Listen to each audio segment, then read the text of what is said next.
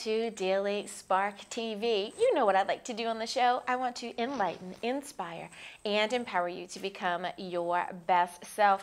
Now, you know what we're going to do. We're going to get comfy. We're going to get cozy. We're going to get our coffee and our tea because we are about to get started.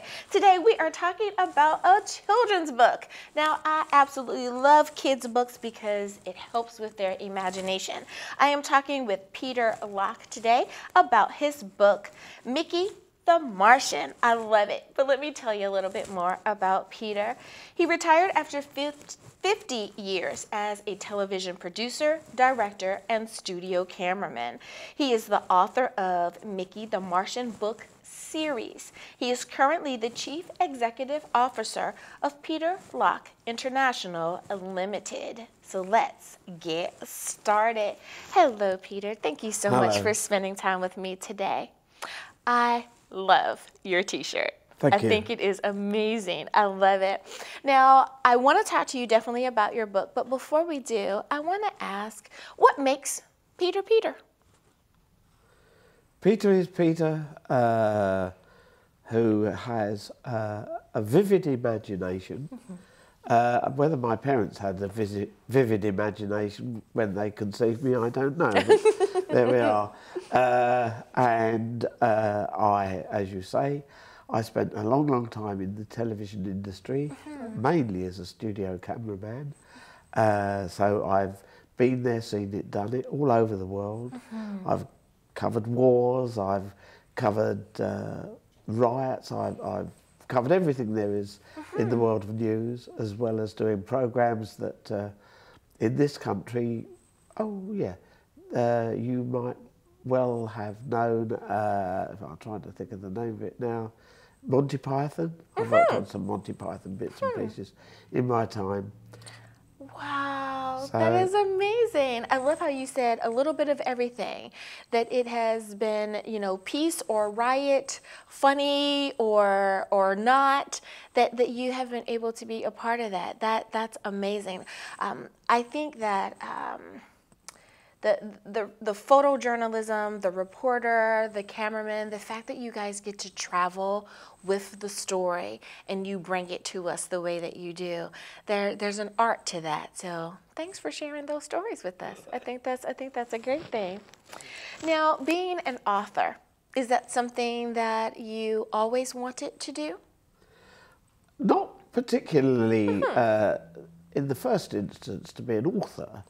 But when I was a very young boy, the teachers used to ask me to come out in front of the class and tell stories, which I did, and they must have been okay because they had a beginning, a middle and an end. And that was my first sort of imagination type thing. Science fiction is more than just Star Trek and Star Wars. Can you tell us a little bit more about what makes the genre of science fiction science fiction? I think the main thing about it is that an author can write about any subject they want to in this world and beyond, in time and space, without contradiction. And that is something in my series of books. Number 6 is called A Visit to Mars. Now, the characters in the book, there's Mikkee the Martian, and there are twins Billy and Jilly Watson, and the trio go on all these different adventures. Now, they go to Mars, and Mars is nothing like you might expect it to be. And it's full of surprises. I wouldn't say what they are, but it's fun. It certainly isn't little green men living underground. So I'm able to do that. I'm able to use my imagination in any way on any subject, and nobody can turn around and say to me, no, that's not right.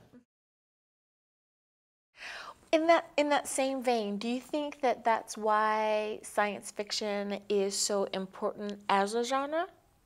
Well, it's important in as much as it has brought about a great many of the things that we have today, and we take for example. I mean, I know that I was doing a television programme in about 82, 83 when emails had just come out. And it was for British Telecom, which is a massive corporation in the UK. And they were talking about new communications that they had got at the time. They were really very pleased about this. And they brought on a guy from a place called the Henley Institute. And he spoke about what was going to happen 30 years hence, okay?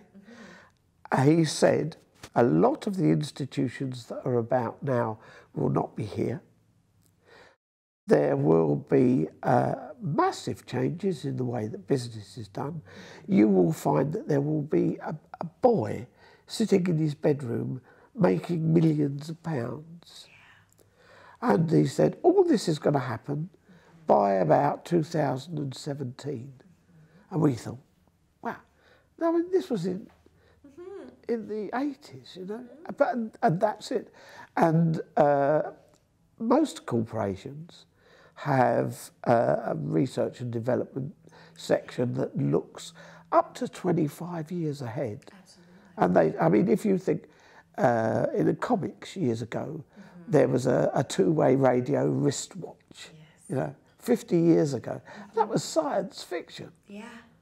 But now, you've not only just got the radio, you've got the visuals on it as we well. all sit here with our watches on it. Yeah.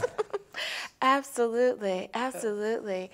You know, you really said something, because I remember growing up watching the Jetson cartoon and thinking, wow, are we really going to get there? And if we think about it, there are so many things, like you say, that are no longer science fiction. We do press some buttons and the food is warm. We are able to get on those conveyor belts about the airport and get from one point to the next, and so on and so forth. So that's true. We are now living in the future, and I love it. I love it. Well, it's time for us to take a very short break, but don't worry, we'll come back and continue this conversation. We'll be back after this.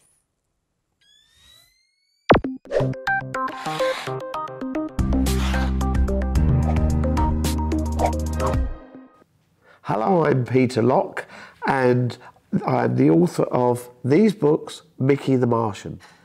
Mikkee comes down from Mars disguised as a young boy. This is because he can shape change. He can also teleport and mind control. On arriving at Earth, he meets 8-year-old twins Billy and Jilly Watson, and with his Martian powers, they go on loads of adventures together. After arriving and finding accommodation, they chase a load of bank robbers and bring them to justice. They go to a fair where there's an escaped tiger, whom they capture and bring safely back to his cage. They go to a haunted house where they meet a ghost and help him and solve a 100-year-old murder mystery. They go to a castle where there's the silly ghost of a king who plays tricks on all the visitors, and he shows them a secret room and a secret passage. They go to a television studio where there's a production being made about a Martian journey. And Billy gets to go and ride in a spaceship. Jilly meets her heartthrob. Afterwards, they say to Mikkee, "What did you think of that?" Mikkee says, "It's a load of rubbish. It's nothing like Mars." So he takes them to Mars, where they have a fantastic journey and really great time, and Mars is nothing like you might expect it to be. At Christmas time, the trio go to a pantomime, after which Mikkee takes them to meet a real genie, and then they go to Father Christmas's grotto, and then Mikkee takes them to meet the real Father Christmas. These are the books. You can find them on Amazon, or you can go to my website, MikkeeTheMartian.com, and you will be able to get the books from there. Thank you very much.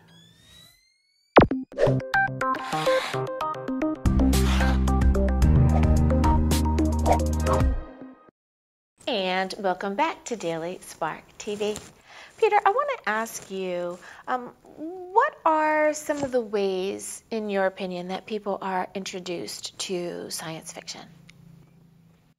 Well, I think that if you take, say, a young child who is given a mobile phone, and then they find out that there are new phones coming on stream which have got different things on them, and they start to wonder what there is in the future. Yeah. So perhaps that's one way that they get to know about science fiction. And you know, you touched on 1.2 with the comic books, and nowadays with the Comic Cons and all that, you're able to be more comfortable, I think. There used to be a time where science fiction was kind of, oh, those guys. But now people realize, I think those guys are onto something there, that their imaginations do allow them to be so creative, and we need that creativity. I love it.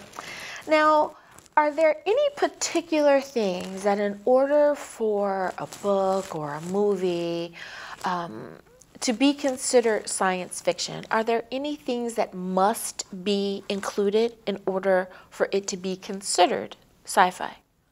Yes, I think that anything that at present appears to be absolutely impossible would therefore be science fiction. And I have, in book 3 of my books, which is The Ghost in the House, where the children and Mikkee go and meet a ghost and help him out. But not only that, the ghost is caught in this world and can't get back to where he wants to go. And whatever you call the name of the person that would let him go across, I've called him the Grand Accountant. He could be any sort of a name. Yes, I like that. But obviously, the spirits can't talk to him, and we certainly can't talk to him. Right. But in my book, Mikkee is able to talk to this Grand Accountant and help get the ghost to where he needs to be. So, wow.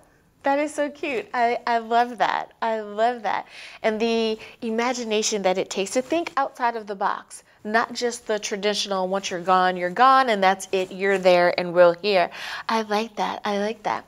Now, when you were developing your characters, did you find that you were basing them on any one in particular or a little bit and piece from people that you knew?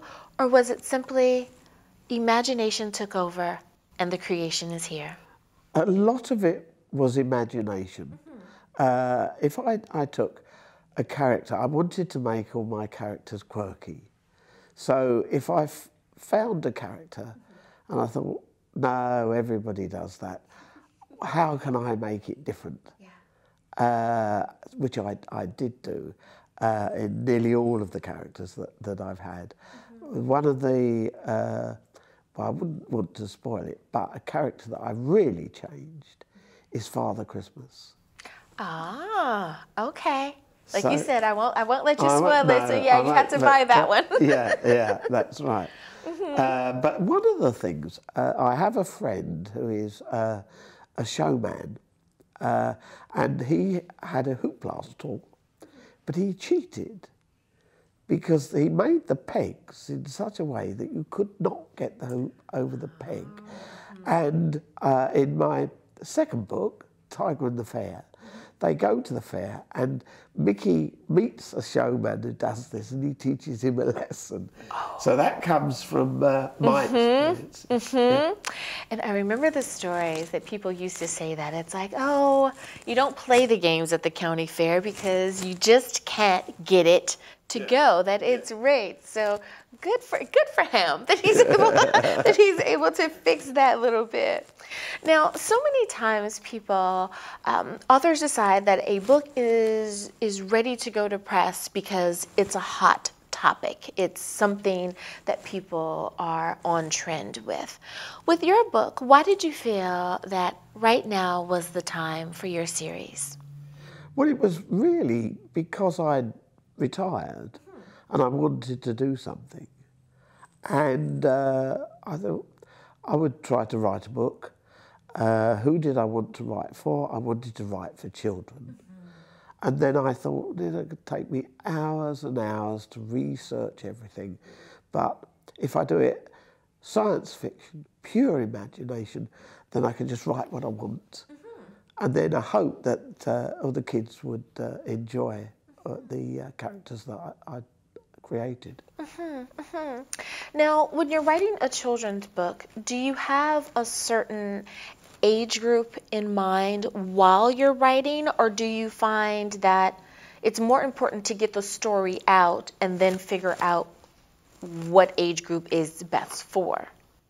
Well, I've written for basically 5 to 10 or 5 to 12, but lots of parents have said, oh, I like that to sound that. I'd like to read that book.